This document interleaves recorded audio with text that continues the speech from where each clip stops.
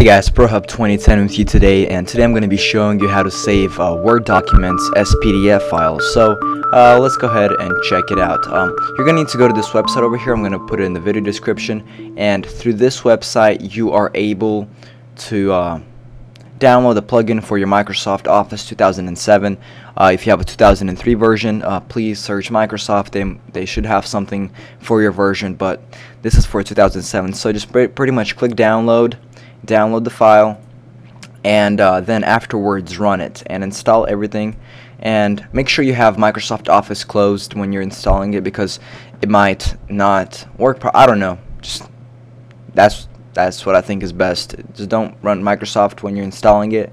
And then after that, go ahead and open up your document, type something up, go to File, Save As, wherever, and scroll down, and you should have a PDF option.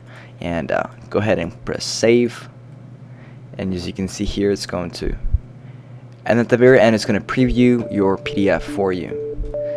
And that's pretty much it. I just wanted to share that with you. But thank you guys for watching. Rate, comment, subscribe, and I'll see you next time.